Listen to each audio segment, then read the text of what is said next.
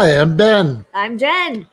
So, non-standard computer, non-standard background, and well, if you saw our one show where we were separate, you've seen this background. This is my background. Right. So, the big computer is not available tonight. So, so there are various technical difficulties that we're slumming it with the laptop that we had earlier when we were trying to do this with the other laptop, and StreamYard was not really cooperating, but we're good now. So anybody who was starting to freak out because they thought they'd have to go philosophy-less Friday, don't worry, that's not the case. So what's up, y'all? What we thought we'd talk about today is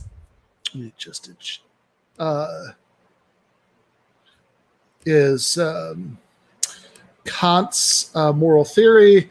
That was I could understand, right? That's a totally reasonable reaction, but it's okay because we're back. We're back. Nice to have you back, Ryan. You've been missing us the last few weeks. Don't think we haven't noticed. Right. Exactly. Or at the very least, I've noticed. Who's Ryan?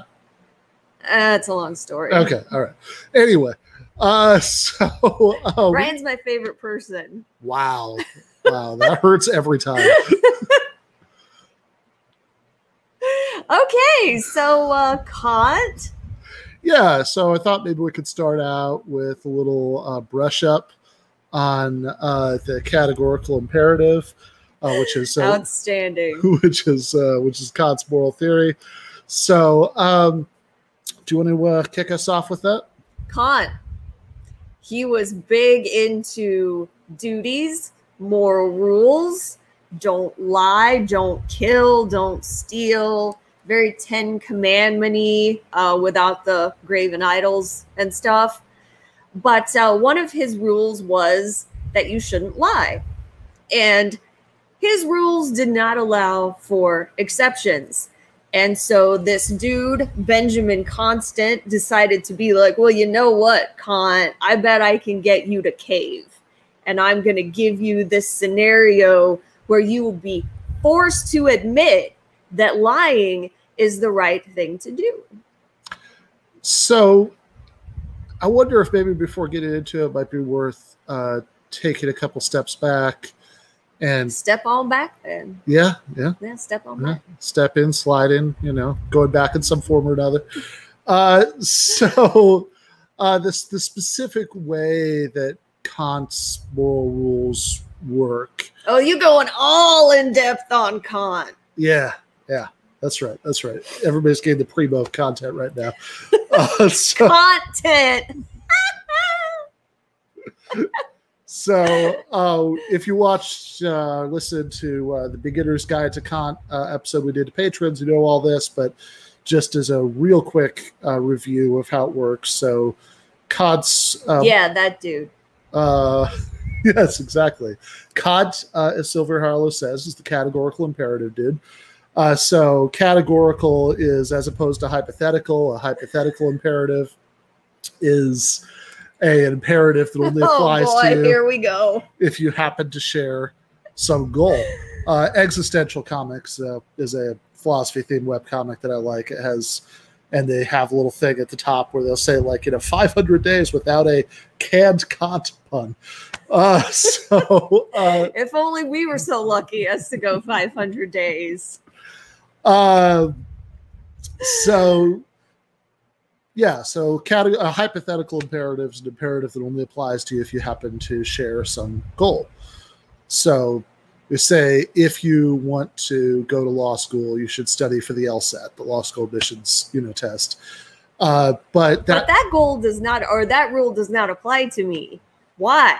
Because I am not a fool. I don't want to go to law school. Hey, that rhymed. And yes, my hair is blowing dramatically. We're having a heat wave in Michigan, so we have numerous fans going here. Numerous fans in 2 different ways.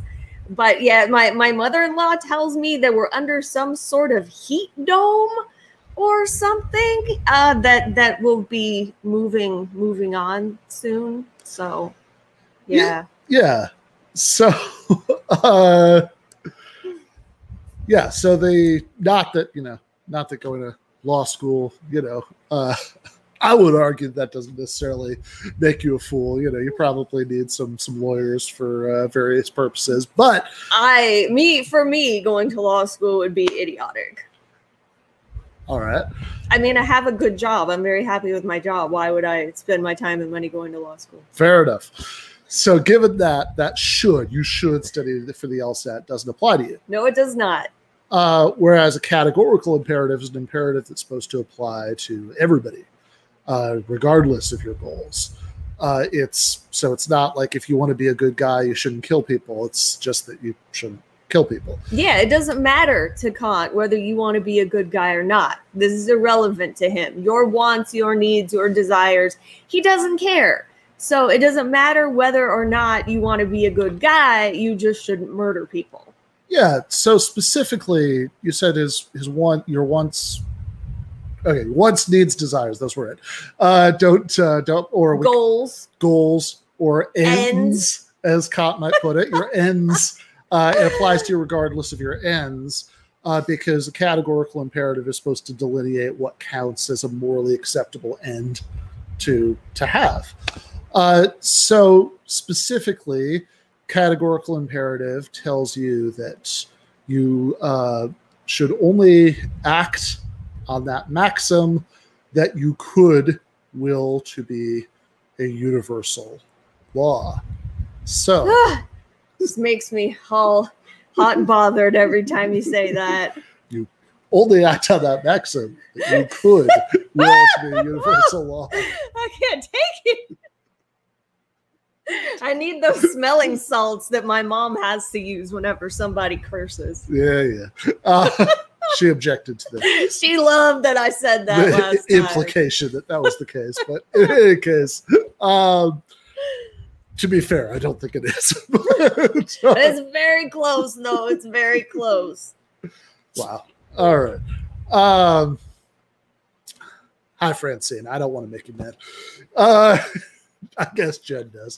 But anyway, so what that means is that the only maxims, the only rules of conduct that it's acceptable to act on are ones that you could make universal. In other words, that it could be the case that everybody acted that way without that, crucially, without that there being some sort of inconsistency of the very idea of everybody acted that way, or without everybody acted that way being inconsistent with your needs, desires, and all that business, right? So, in other words, that everybody acted that way can't be inconsistent with your reason for acting that way in the first place. So you can, one way of thinking about this, and I know it's like that line in Star Wars about all the feeling all of the minds, crying out in pain at once. Alderaan is destroyed. I can feel all the Kant scholars crying out in pain because this is going to be such an oversimplification, but that's okay. Who among us is a Kant scholar, and why would you do that with your life? Is the more relevant question, I think. Wow, just picking all kinds of fights today. So yeah, like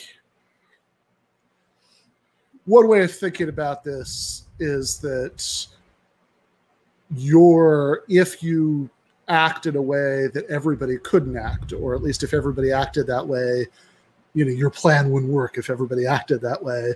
Do you want to give an example? I do, but at the end of the sentence. Excuse me. So everybody acted that.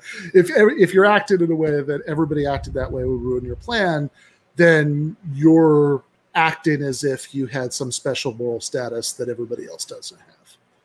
That you and your ends are more important than everybody else and their ends. You are not special. Right. This is what Kant would like you to understand. You are not special. No matter what your mother has told you.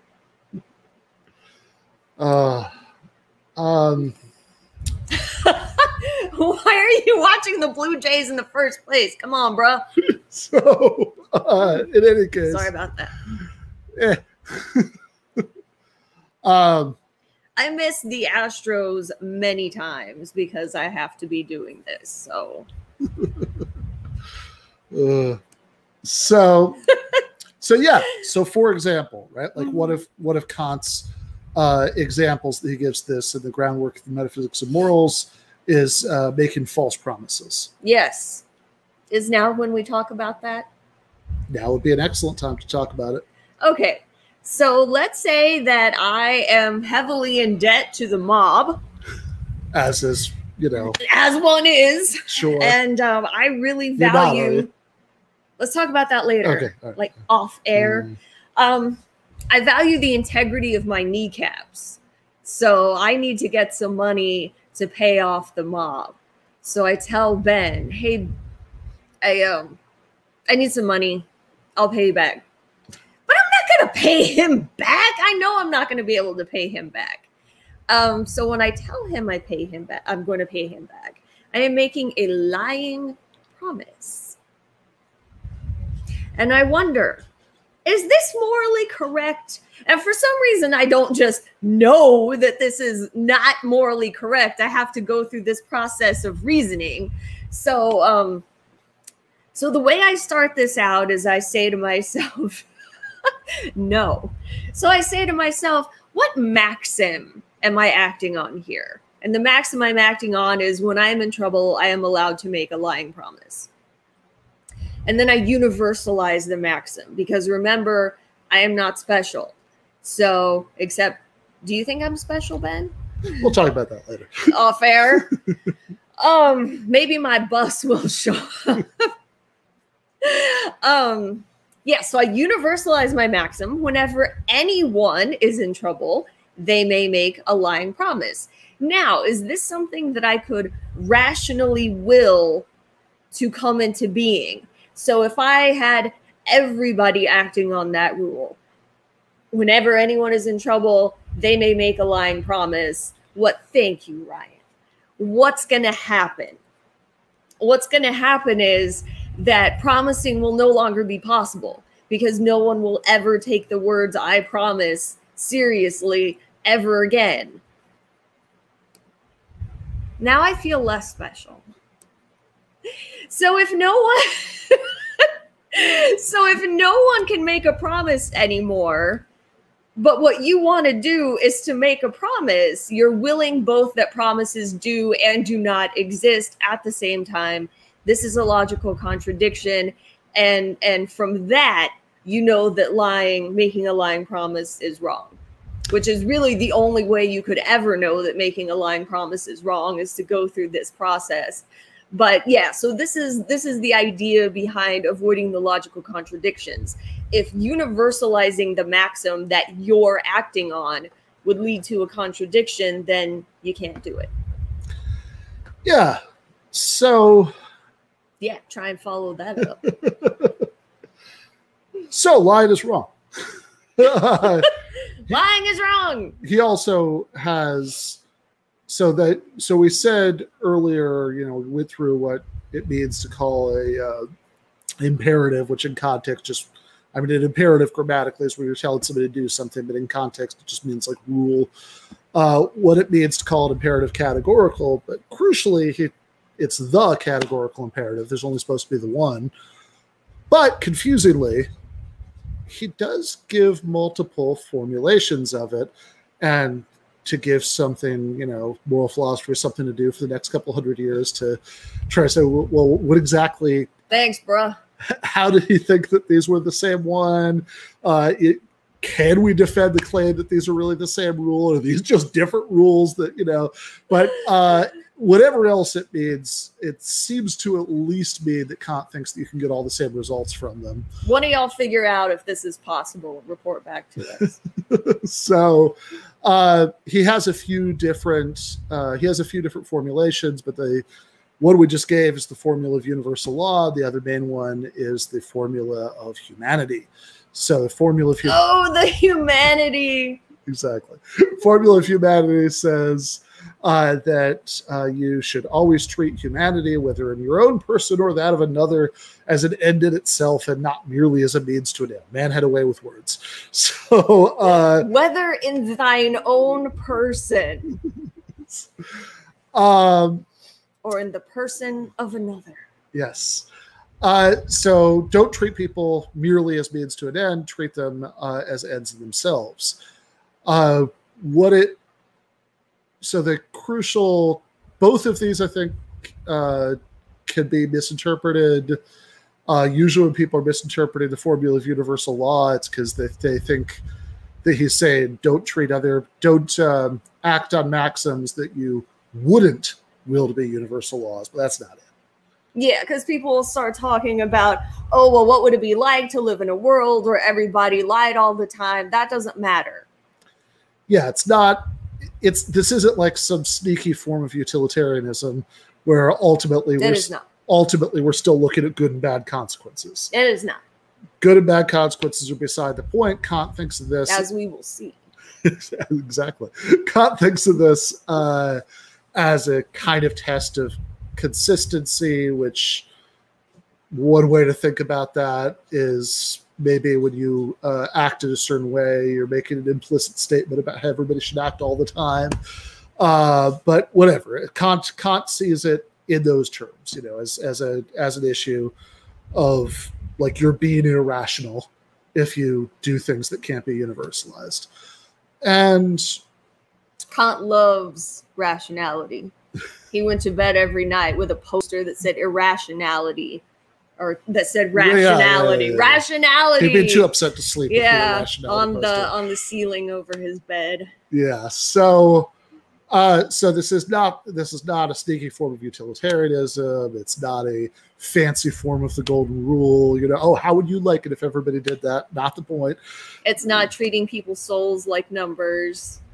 None of that stuff. None of that stuff. And with the formula of humanity, which remember, always treat humanity, whether in thine own person or that of another, as a end in itself and not merely as a means to an end. I have a feeling he had views about it. He had a lot of weird views, but anyway, this is the point. A lot of times people misinterpret that when they first hear it because they miss the merely or only or solely. Yes, whatever translation you're using. But there's some word like that before a means to an end, because it's fine to treat people as means to an end. I treat you as means to an end all the time. I like it. See, hi, John. What up? So if you ask your friend for a ride to the airport, you're treating them as a means to an end, but Kant doesn't think you're doing anything morally wrong. Yeah, I asked you for a ride to the airport right after we started dating. Right? I was like, hey, Ben, I need to go to the airport. Will you take me? See, there you go. That's fine. It's the merely and what it takes to treat somebody as merely a means to an end, as opposed to just treating them as a means, as a means to an end, is if you're advancing their own ends. Right. So when I asked Ben to take me to the airport, I was advancing my end. I was using him as a means to advance my end of getting to the airport so that I could go see my sister Anna. And Ben was treating me as a means to his own ends to have enjoyable female companionship. There we go. So at least a sort of rough, intuitive idea of the difference between treating somebody as a means to an end, treating somebody as merely as a means to an end. You could, think about like this Dr. Pepper. That is a Dr. Pepper cream soda, okay, my good sir. Dr. Pepper cream soda, right? All right. If you had bought this Dr. Pepper cream soda from a vending machine, do they sell Dr. Pepper cream sodas from vending machines? Well, I've never seen it in a vending machine, but then we haven't been out of the house that much. True. Yeah. try to make up for lost time now. But yeah, still haven't been to a lot of vending machines though. Yeah, well, if you did, and you were buying a Dr. Pepper cream soda from the vending machine, and it did that thing it does vending machines do sometimes, where it takes your dollar and you punch it, and it comes halfway out, and you punch it, doesn't quite come out. Then yeah, you might like slam the side of the machine to try to dislodge it. Punch it. Like punch it forward. Dr. Pepper is the official drink of Texas, and that's really all that matters, is what I have to say. Yeah. Moving on. Yeah. Yeah. But if I had bought this Dr. Pepper in a store... Don't mess with my Texans. So, yes, if you bought this Dr. Pepper in a store, no matter how much trouble the cashier was having with your order... I could not punch the cashier. Because you... Or slap the cashier upside the head. That's a no-no. Any of that stuff. Any of that. So, because you correctly say the vending machine literally is merely a means to various human ends. Yeah, the vending machine has no ends of its own. Whereas the cashier is a person and needs to be respected as such and not reduced to the level of merely a means to an end. And when I buy the Dr. Pepper from the cashier is a means to my end. Let me tell you about the time he tried to take me to a 7-Eleven on a date, but that is neither here nor there. That is not what happened. That's exactly what happened. Not all what happened. So I am using the cashier as a means to my end of getting a delicious beverage. The cashier is using me as a means to their ends of making a living. So nobody is committing the solely, only, merely sin. No. Sorry. I will never be a Georgian. I will be a Texan residing in Georgia. Fair enough. And crucially, you can explain the lion thing with the formula of humanity too, which you're supposed to be able to explain anything you can with one with the other, and you get the same answer. At least according to Kant, these are equivalent. So if Jenn lies to me so she gets the money to pay the mob, then she's, instead of telling me, look, I need this money for the mob, I probably will not be able to pay it back. And Ben would be like, what the hell are you coming to me for? And then leaving it up to me to decide. Sorry, Franny, I cursed. To decide what to do with that information. Then you're instead just treating me as a ATM, that you're trying to manipulate me so that I will serve your ends when given my ends, I would not, if left to my own devices, if given the correct information. Okay. And we could generally expand that out. I mean, the reasons that people lie to each other are generally that they want to control the behavior of the person they're lying to. If I tell him that I won't be able to repay him, he won't give me the money. If I tell her what really happened at the party, she'll be mad at me. Whatever, all that, all that stuff. What? So, hypothetical example. So, I'm going to talk about that too. You're very special to me. So now he says that. Yeah. All right. So Benjamin Constant, French philosopher, his big thing was he wrote something, I think you could find at earlymoderntext.com, called the Liberties of the Ancients and the Moderns or something. But that's a page turner right there. But what matters, what Jenn claims happened here is not all what happened. Lies. We're just talking about how lying is wrong, Ben, and here you are lying to your loyal fans. See, I am not neat, not in employment, education, or training. I'm in various forms of employment. So Jacobin, the self-employment here, give them an argument, Still holding on to one adjunct class in the fall. Wait, should I be getting paid for this? Because I'm not getting paid for this. Well, what's mine is yours anyway. So, yeah, then what's yours is mine, and what's mine is mine. This is how marriage works. What's yours is mine. All those. No, nobody agreed to that. So anyway, when do we get to the Inquiring Murderer? How about now? Why don't you tell it? Okay, so let's see. J. Andrew World, our very talented graphic designer, visits us in Michigan, Georgia, wherever. Texas. I don't know what those circumstances would be, but okay. And he's sitting in the living room, minding his own business. And a man in a hockey mask, holding an axe with blood dripping, from it, comes to the door, rings the doors, polite murderer, and says, "Is J. Andrew World here?" And one would think, Benjamin Constant would think, that the morally correct thing to do in this situation is to say no. And he would be about to not be there because I would be like, J. Andrew, get the bleepity bleep bleep out my house. So, well, what? With the murderer still outside? Well, he can go out the back door. Okay. Not really. So, and this is a problem because we just said that Kant thinks that these are like universal commandments of rationality, that you're not, it's not about whether the consequences are good or bad. You could go back to a previous topic of these Philosophy Friday streams.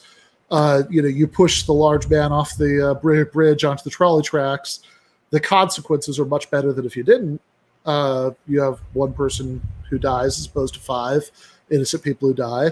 But that would very much violate the categorical imperative. You can't do that. So it's not supposed to be about consequences. And these are supposed to be perfect duties. In other words, like Kant does have room for imperfect duties, meaning things that it would be wrong not to do sometimes, but you don't have a never-ending obligation to do it. It'd be wrong to, like, helping the needy. You have to help the needy sometimes, but you don't have to help every needy person, every charity, every time somebody asks for money. You don't have to say yes. You can pick and choose as long as you do it sometimes. Right. But because the act of lying violates the categorical imperative, that's a perfect duty. You not to do that you just have to be constantly not lying 24/7. Doesn't mean you have to constantly volunteer everything that crosses your mind 24/7. Wait, what? But it does mean yeah. But it does mean that 24/7 you can't lie. Same way that you don't necessarily have to crisscross the world 24/7 saving people's lives, but all the time you have to not murder. You have all to, the time. Like, you must refrain from murder. Yeah, like even in your sleep, you have to refrain from murdering people.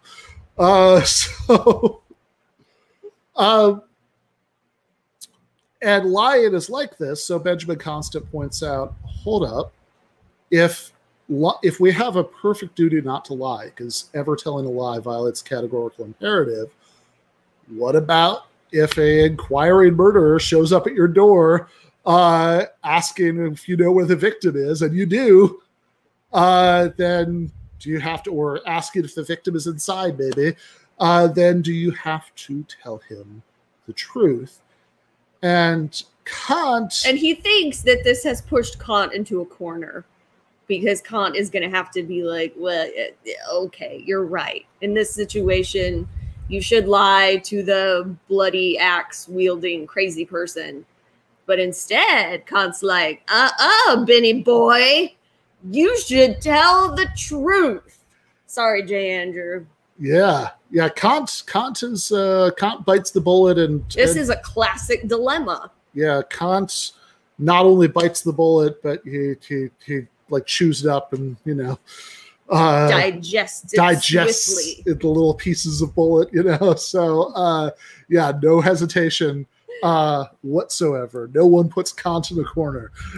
That's not how we do. And Kantians, people who like are alive now or whatever, in the couple hundred years since then, people who generally agree with Kant's moral theory, have always found this a little embarrassing.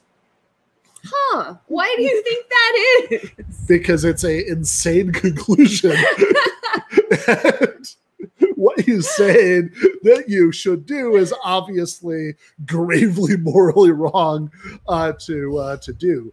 And yeah, of course, Kant was right in at the end of the 18th century, but like when people talk about this after the mid 20th century, very often the way they frame it, is like the Nazi at the door, the inquiring Nazi. Because if you are in that Anne Frank sort of situation that you're a Gentile in Nazi occupied Europe somewhere, and there's a Jewish family hiding in your attic, and the very polite Nazi comes to your door and says, "Pardon me, sir. Are there by any chance any Jews in that attic?" Why, yes. Yes, there are. Yeah, defeats the point. In fact, when I do this in in-person classes, I always show my students the opening scene of Quentin Tarantino's Inglorious Bastards. I've never seen this movie, but I've seen that scene like 25 times. So, it's a great scene. So Hans Landau is a colonel of the SS, comes to this farmhouse in France, where he strongly suspects there are some hiding Jews, and he has this whole very ominous dialogue with the farmer. It's very funny, but also suspense is building, and then he gets him to admit, that there are Jews hiding there, and to tell him where they are. And of course, if the French farmer had read the groundwork for the metaphysics of morals, French translation, before Hans Landau came by. Well, I thought that's what he was doing when he showed up. I thought he was. Yeah, I think you see at the beginning of the movie, he's like hanging laundry or something. So, hanging laundry with one hand, he's got the book in the other hand. Yeah. I'm very fond of Inglourious Bastards, but I will not deny that may be the best scene in the movie. There's nothing else that quite lives up to it. Okay, good. Then I don't ever need to watch it, so I've seen the best part repeatedly. I mean, there are many good parts to that movie, but I think that's probably the best part. I was talking to Nando Vila about that a couple weeks ago. He also is thinks. I think he thinks they're good parts. I think his overall opinion of the movie is lower than mine, but he thinks there are some very good parts to it. But anyway, the dog has been licking my foot in this one spot for like 20 minutes, and my foot is numb in that spot. Why don't you just pick up your foot? It's too cute. So, yeah. All right. So Kant bites the bullet. He actually does this thing where it's kind of amazing. It's like, okay, it's Kant is like one of, like in terms of the most important, the most insightful, philosophers who's ever lived. He's way up there. But like this little essay that he writes responding to Constant is weird. It is weird. One of the professors I had in my master's program at the University of Houston said that it was possible that Kant was senile by this time, so we really shouldn't take it that seriously, but it is still in his set of writings, so we need to deal with it, but we should perhaps not give it the weight and the heft that we give to the other stuff. Yeah, like he says things in that paper like Constant suggests that he could make sense of this because the murderer doesn't have the right to the truth. And Kant says, well, what do you mean right to the... Kant says it doesn't matter. He says, you're right. This guy doesn't have the right to get the truth because he's forcing an answer from you in an unjust way. So he doesn't have the right to the truth. So but if you lie to him, you're not wronging him because he has no right to get the truth from you. But you are wronging the entirety of humanity. Not him, though. Not that guy, but the rest of humanity. You are wronging them. Oh yeah, bar scene in Inglourious Bastards is very, very good. I love that. And I suppose I'm also wronging J. Andrew by telling the murderer that he's not there because he's part of humanity, which also seems weird, but whatevs. Yeah. That line about how the guy, the British spy, thinks he's about to die, and he says, "Wait, what are we bingoing?" It's also a line from Inglourious Bastards. Okay. And he says, and he has this really nice glass of scotch, and he's like, "Well, there's probably a special place in hell for people who waste good scotch, and since I'm likely to be on my way there shortly." Which is, a nice, I'd like to think that if I'm ever about to be in a shootout with Nazis, that I would have the presence of mind to have a good line like that. But anyway, sure. So some later Kantians might be inclined to dismiss this as Emmanuel getting a little senile, but Manny, go to bed. It is also. But it's also a little tricky to explain, given Kant's basic commitments, what he could have said that would be consistent with his overall moral theory, and that wouldn't have involved embracing this. I don't know. Maybe we have a duty to not contribute to an innocent person's death. Yeah. How about that? So, what is that? A perfect or an imperfect duty, right there? So one thing that this Richard McCarty has a paper called, I think, Kant and the Right to Lie, where one of the things he points out, I guess to set this up, we should say, oftentimes when you lay this on introductory students, they'll try to say, well, maybe you could say something that was evasive, but technically true. Oh yeah, they always try to get out of it. So I just present it as the guy says yes or no, or I'll axe you. Yeah, and of course, if you could get out of the situation by doing that, I guess, we could have a discussion about whether it's really any better by Kantian standards to knowingly mislead people than to lie to them. But the real problem is what if this situation is such that that's not going to work? Which is one of the reasons I like that scene from Inglourious Bastards, because Hans Landau is a very clever Nazi, and if you say something that's evasive and technically true and really, if the Nazi isn't a complete idiot, if you say something that's sort of coy and technically true but a little evasive, then that's going to have the same effect as saying, yeah, they're in here, come on inside. Which is one of the things that that McCarty picks up on, since he says, well, we might be one way to try to get out of this that he rejects. Here's to you, Dr. Pepper hating guy. Is that? Yeah, man, we do not want to insult the Texans, Dr. Pepper. Is you might say, well, if the murderer doesn't know that you know they're a murderer, then the maxim lie to people who are murderers asking about their intended victims can be universalized, because it will work, because if they don't know that you know you're their murderer, then... So he can't be holding a bloody axe. Yeah, exactly, right? This only works in certain... If he's left his bloody axe around the corner. Exactly. He also has a nice example where he points out that, the maxim, saying that the maxim lie to inquiring murderers technically passes is a little bit like saying that the maxim lie to inquiring dog owners on weekends, if somebody asks if you've seen their missing dog, And well, maybe if they don't realize it's a weekend, they forgot what day it was, then lying to them will work, because they'll know that lie to inquiring dog owners on weekends is universalized, but it basically says you're missing the point if you try anything like this, because this is not supposed to be like, the whole point of the universalization test is that everybody knows what's up.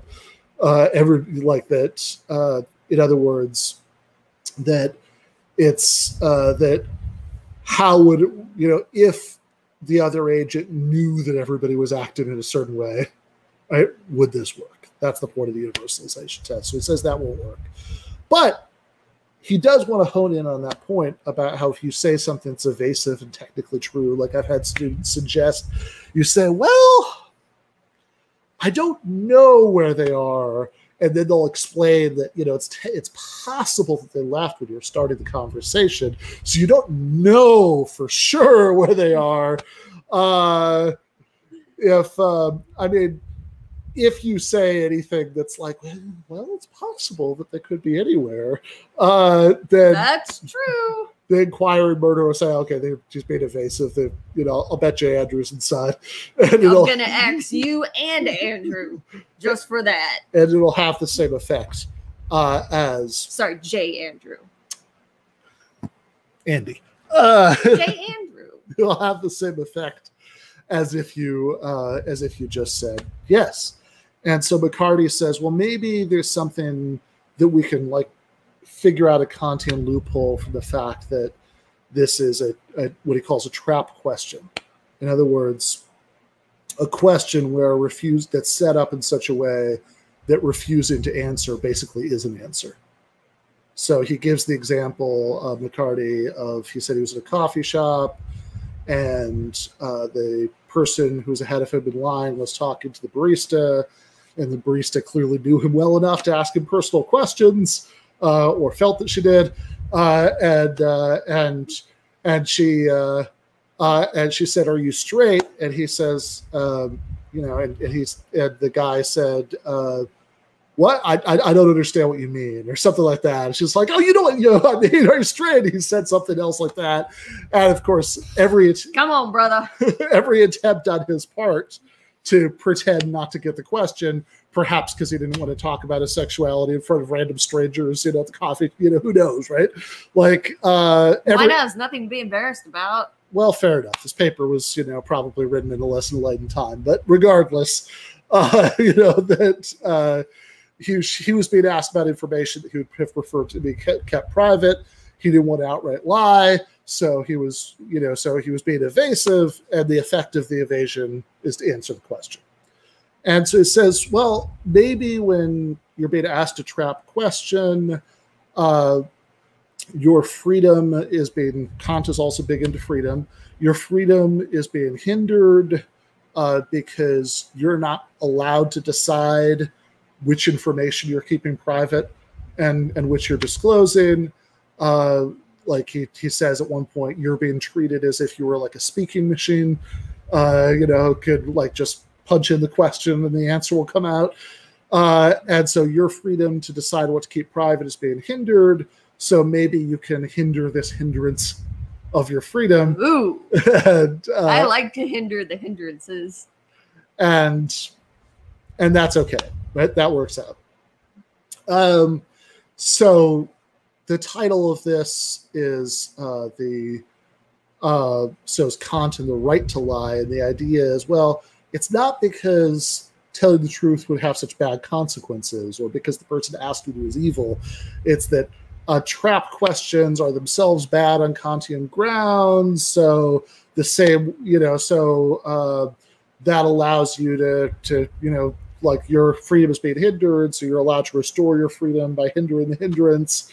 But this seems to have the same problem as, Kant says you're not wronging the guy that you're lying to. You're not wronging the inquiring murderer because he doesn't have the right to put you in this position, just like the person asking the trap question. Yeah, that is a highly, highly negative experience in life. Yeah, so he also sweet tea. When places don't have sweet tea, that's also upsetting.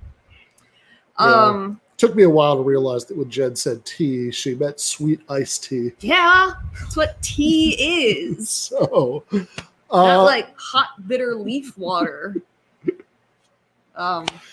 Anyway, yeah. Credit to my friend Susanna. That's her phrase, not mine. Yeah. What was I saying? I was saying something very deep. I think. Yeah. So this. So you're not wronging the inquiring murderer by lying to him. You're wronging the rest of humanity. So how can still? So it seems like you're not wronging trap question guy if you lie, but right. You are still wronging the rest of humanity. Yeah, to be fair, I think McCarty's idea is that trap question guy, because he's hindering your freedom, that it's not so much that he doesn't deserve the truth like Constance's idea as just that you're allowed to like foil him in this attempt. I think there are some, I don't think this really works on Kantian grounds. It's an interesting try. There's another good try in a paper called The Murder at the Door, What Kant Should Have Said by Michael Cholby, I guess how you say his name. And Cholby finds this passage where Kant seems to suggest that you're allowed to, like, it's in like one of the lectures or something where Kant seems to suggest that it might be okay to lie in order to preserve your life because you have a perfect duty to preserve your life. And you also have a duty to preserve the lives of others. Exactly. So like J. Andrew sitting on couch. Right. So Cholby's idea, like the moves are, you have a perfect duty to preserve your life, and so therefore, if you're being asked a question where the only way to preserve your life is to lie, you can do that. He didn't use this example, but I kind of thought, I don't think Kant did either. But like what I sort of went to is I remember Hilary Mantel's book, Wolf Hall. Good book. Yeah, very good book. Highly recommend it. And it's set in the court of Henry VIII, and a big plot point involves Thomas More is like a Catholic holdout after Henry declares himself to be the head of the church in England, and he makes everybody take this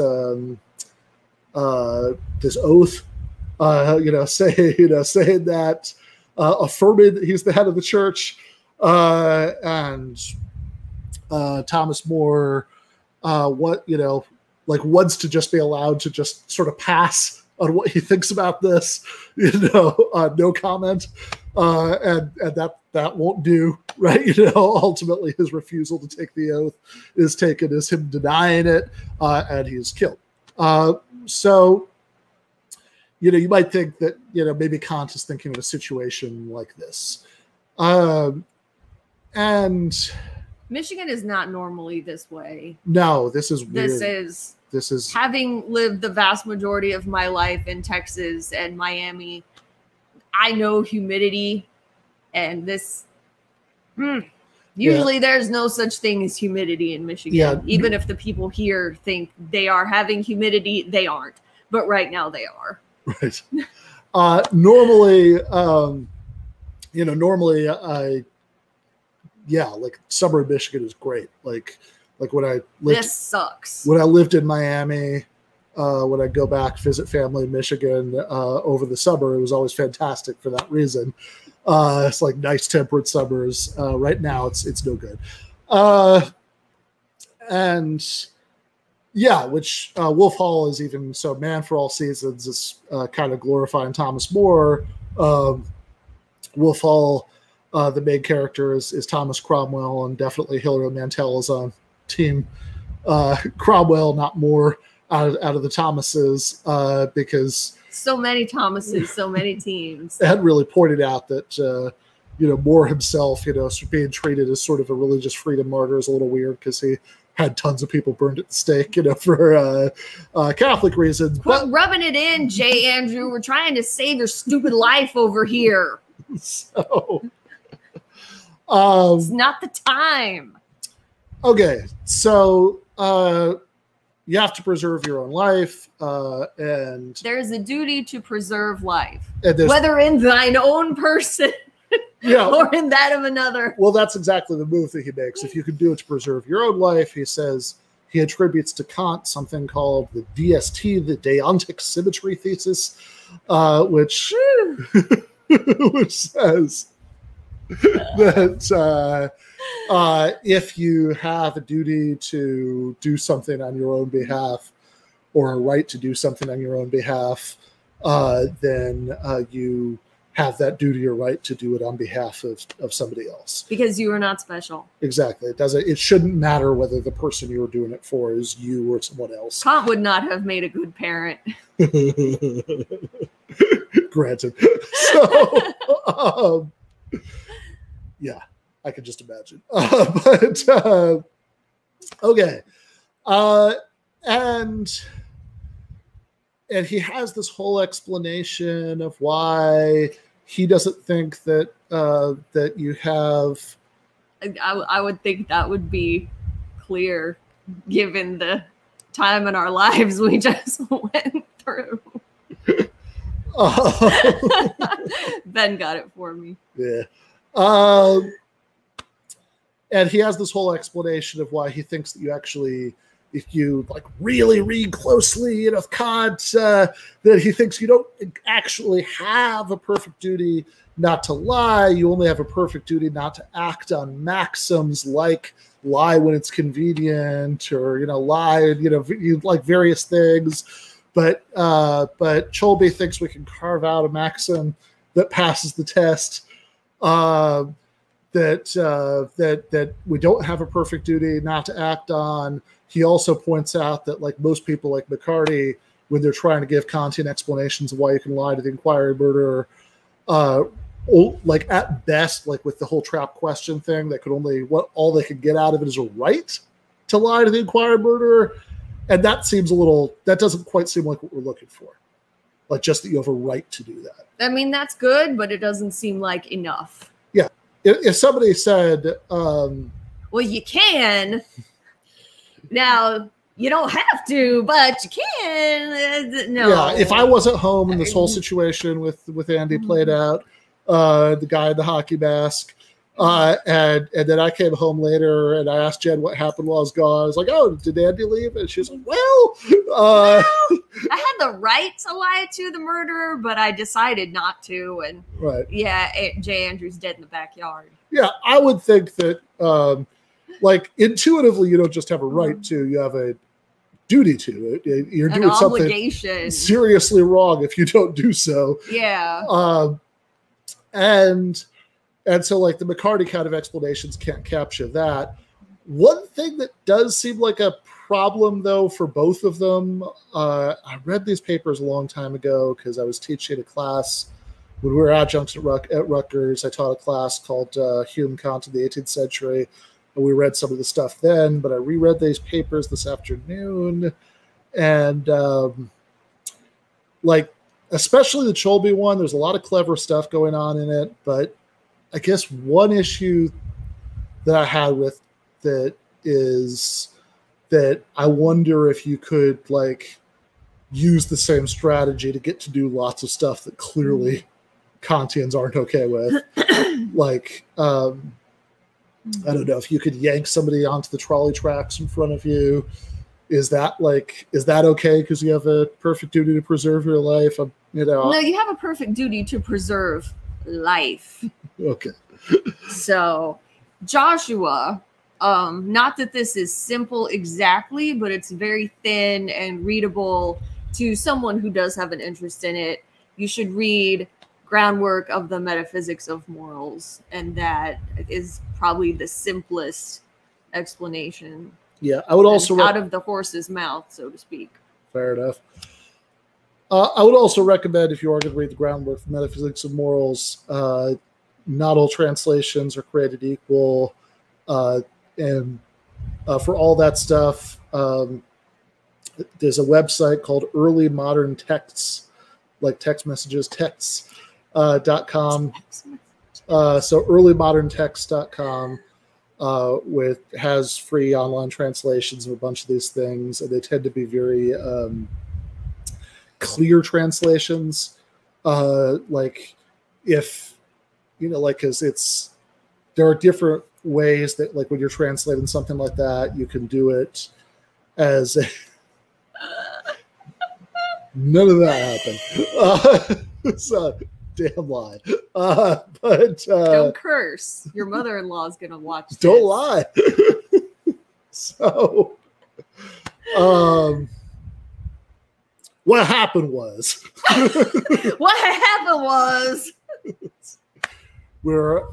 oh boy, we left a restaurant. We went to our very favorite Mexican restaurant. We had a very nice dinner there. We did.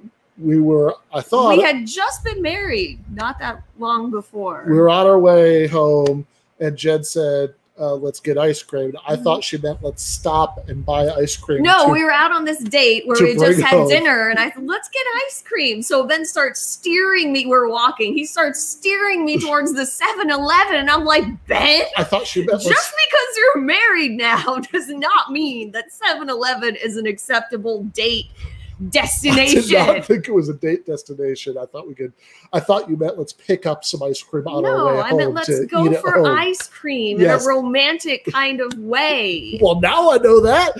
So was that the night that Cold Stone Creamery was also closed? It was, yes. Yeah, they had the air conditioning. An air conditioning problem. We went over there. They weren't open because of an air conditioning problem. Then we went to Insomnia Cookies. And we got ice cream, which was turned out to be not the right move because their ice cream isn't that good, but their cookies are delicious. There you go. But anyway, yeah, so Ben tried to take me to 7-Eleven on a date. That is a wildly inaccurate summary. We had just gotten married, like, a couple weeks before that, and he was like, I can start being cheap now. It's not all what happened there. I love hockey. That is my favorite sport, but I will also admit that it is a bit violent. Typically there aren't murders, but there was when that one guy, his foot went straight up and sliced the neck of that other guy. That was that's relatively rare. That was intense. That's relatively rare. But also not intentional. Yeah. But there is a decent amount of of violence. Like if two players got and we have been married now for almost how many years? 7. There's still no 7-Eleven date. Sorry. I mean, if two players at opposing teams got into a fist fight in the middle of a NBA game, that would be off the Malice side in the Palace. That would be a big deal. And with hockey, it's you spend you have to go to the penalty box for a little while. There's no further the commentators have all these little euphemisms for it. Oh, a lot of physicality in this one. Go to the penalty box, have a nice refreshing beverage. Exactly. He's a Red Wings fan. Right. I'm not into hockey. So yeah, you went to A game with me, I think. I did. I went to A game. We were in California over Christmas, and his parents gave him tickets. Who did we see? I don't even know who we saw. Well, it was the Kings, but I don't remember who they were playing. Yeah. It was a lot of fun. Yeah, it was great. But yeah, so that's one thing. Also, it seems like all of these solutions have a big problem, which is that some of these guys who write these papers can be very convincing. These latter-day Kantians can be very convincing. Guys and women. Sure. Yeah, Barbara Herman, I think, has written about this. So they can be very convincing about how there's some sort of formula of humanity-ish reason to lie, or at least be allowed to lie to the Inquiring Murderer. But there's always this big problem, which is that Kant says that the formula of humanity and the formula of universal law are supposed to be equivalent. You're supposed to get all the same results.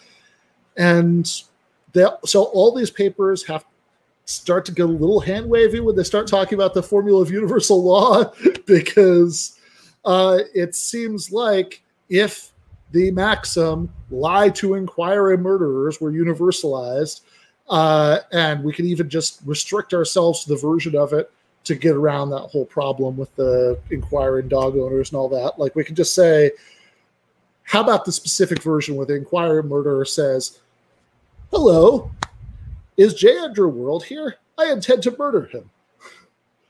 Okay, can you lie to him? And it seems like... First I'd be like, dude, why?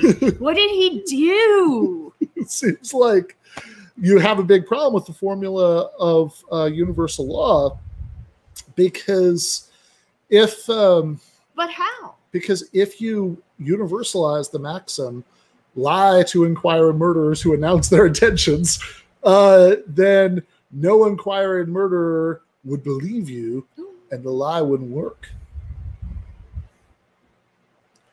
So very smart, very smart. This is a little tricky, and I kind of think the most honest Kantian ways around this. I mean, obviously, you could just like obviously partisans of other moral theories just say, see, Kantianism is bunk. But I kind of think the most honest Kantian answers are the ones who admit that you have to, like, if you don't want to bite the bullet and say that you should tell the truth to the inquiring murderer, or be evasive, which might be the same thing as telling the truth. If they want to admit that obviously the right thing to do is to lie convincingly to the inquiring murderer, that you have to revise the theory a little bit to accommodate this. That you have to say, well, maybe these aren't completely universal. Maybe you just have, like, maybe all this business about not treating people merely as a means and all that, like, maybe it captures some really important reason that we have morally to treat people in certain ways, but maybe it's not a totally indefeasible reason. And that's all right, Henry. You're not going to need it in real life. Well, what if there's an inquiring murder at the door and he has to reason about what to do? Oh, yeah. Well, yeah. He can pull this up and watch it. Hang on a second. I need to watch this podcast again. Yeah. Yeah. Hold on. Gets out his phone to put the, find the YouTube channel. Here, murderer, sit down and watch this with me. Exactly. Have a nice lemonade. Oh my God, there's a Simpsons for that. Anyway, so how's this possible? Yeah. So anyway, have we covered the inquiring murderer to, I guess, your satisfaction? I suppose. Yeah. I mean, I think it's there. Also, let me throw this out there. So, our students, well, I would try to mislead. I would, you don't have to flat out lie. You can kind of mislead. If you say something misleading, it's better than lying. But then you could say, but is it really better? Because let's suppose that I want to murder J. Andrew. And I know that J. Andrew has a horrendous peanut allergy. I don't know if he does or not. But let's say he does, and I'm aware that he does, and he comes over. Yeah, well, even more now. And J. Andrew comes over for dinner, and he sees what I've got this stuff in a big pot, and I'm stirring it, and it looks really good. And then what are you doing? And I have to find something that Andy sent me. Keep going. So where was I? So I'm stirring this stuff in a big pot, and J. Andrew says, I'm allergic to peanuts, right? And I say, there are no peanuts in this. I can't believe, okay. J. Andrew says, I'm allergic to peanuts. And I say, there are no peanuts in this, but I've made it with peanut oil. and he eats it and he dies, which is what I had in mind all along. I didn't lie to J. Andrew. There are no peanuts in it, but there's peanut oil. So I misled him into thinking that it wouldn't kill him, when in fact it did kill him. So is that any better than just flat out lying and saying, no, there's nothing peanut in this? Because either way, you're doing it for the same reason. I would have the same motivation, which was to kill J. Andrew, and it would all come to the same thing. So is it really better to mislead than to lie?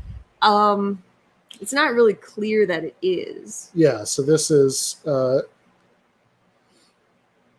so... What? Okay, sorry, I couldn't tell if that was a... Ben's having okay.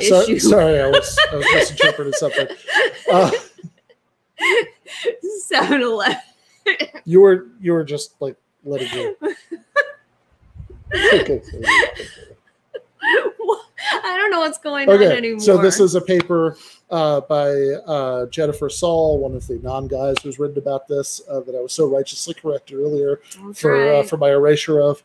That's also a good point. I could add no, there are no peanuts in here. And then he walks on through to take his coat and his shoes off, and I dump in the peanuts. Yeah. So Jennifer Saul has a paper called "Just Go Ahead and Lie," where she might as well, where she makes some of these points that we've been talking about, and says that the idea that like sometimes Kantians who will actually try to defend what Kant said about this instead of just saying like, "Oh, old man Kant just need to go to sleep," or or doing one of these sophisticated moves that we talked about.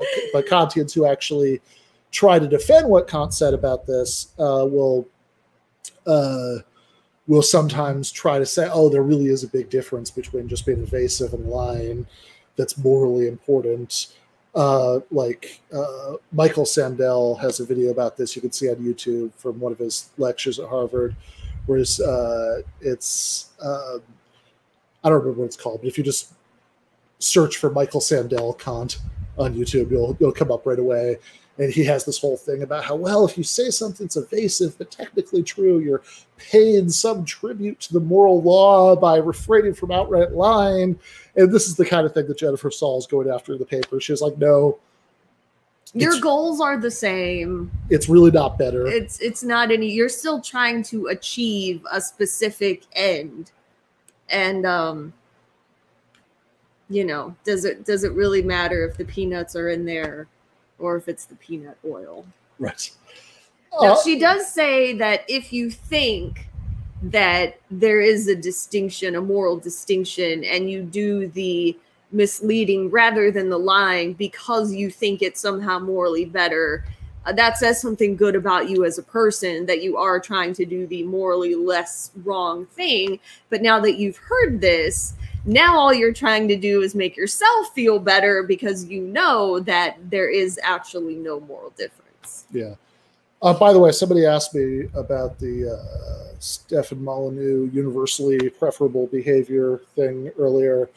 Yeah, it's really bad. It's like an attempt at saying something Kantish by somebody who either hasn't read or didn't understand Kant. I think Matt McManus has a good review of it somewhere.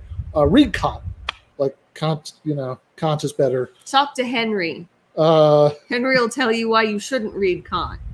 But yeah, if you want to, it's better to just go to the source. And also, we were not in Providence, sadly. We were in East Lansing. Yeah. I don't know why that's sad, but all right. I'd like to go to Providence. Would sure. you like to go to Providence? Sure, but it's probably not better than East Lansing.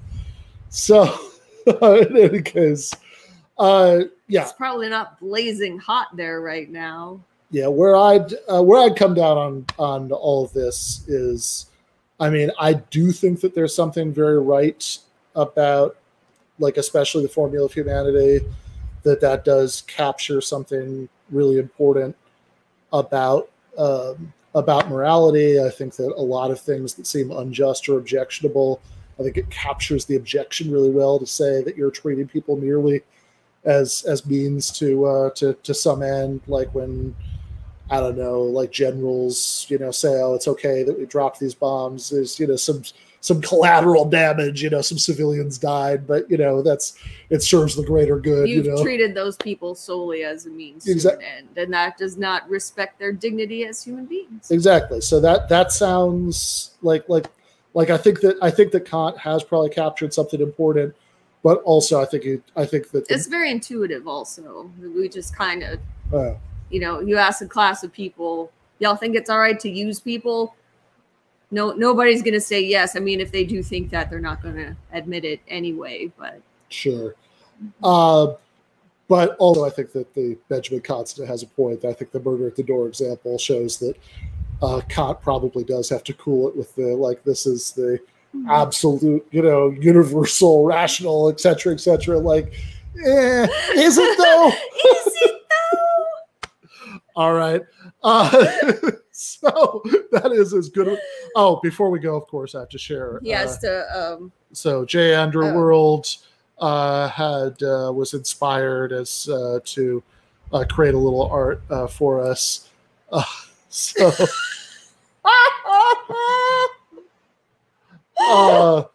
are you? So it's the manatee in a hockey mask saying, "Are you J. Andrew World?" No, and then he is thinking. In the thought balloon, I can't believe I lied. Oh, the huge manatee. Oh, and the bloody axe. Yeah. That's awesome. That is awesome. All right, J. Andrew, you've convinced me. I will no longer tell the murderer the truth, and I will not murder you with peanut oil. All right. Well, see, it's a happy ending. So a good place is Eddie to... Don't you need to plug a bunch of stuff first? Do I? I don't know. I assume you do. I don't. Oh, actually, I'll say this. So, a European philosopher, not unlike Immanuel Kant, Slavoj Žižek. Do you think he's like Kant in any way? Yeah, they're philosophers. They live in Europe. They're somewhere. Foreign. They foreigners. Them foreigners. Yeah, there you go.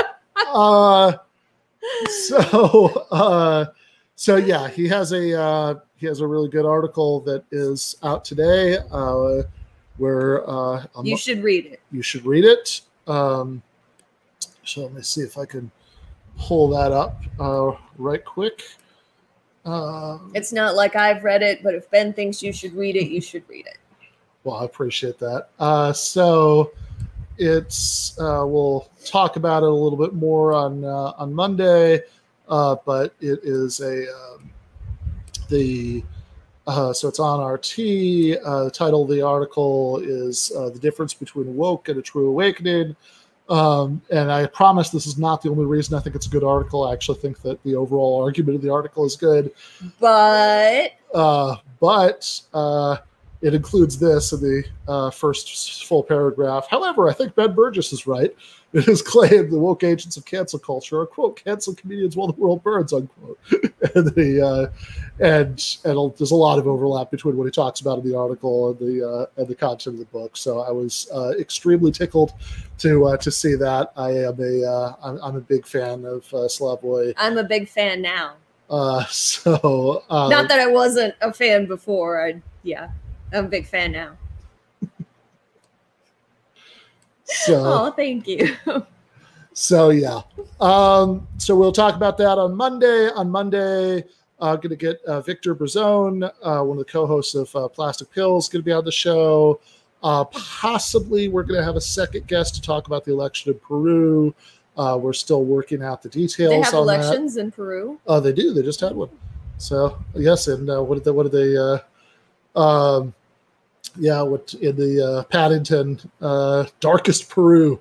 Paddington and Paddington 2, best movies, highly recommended, even if you don't have kids. Absolutely. I think we mentioned this before, maybe. Yeah. But yeah, absolutely, highly recommended. Yeah. I think Citizen Kane might be better, but why? I realize that's officially why would you think that? A contrarian view now that that Rotten Tomatoes officially ranks Paddington 2. But you need to see Paddington 1 before Paddington 2 to get the full Paddington experience. That is awesome. I'm on it. So,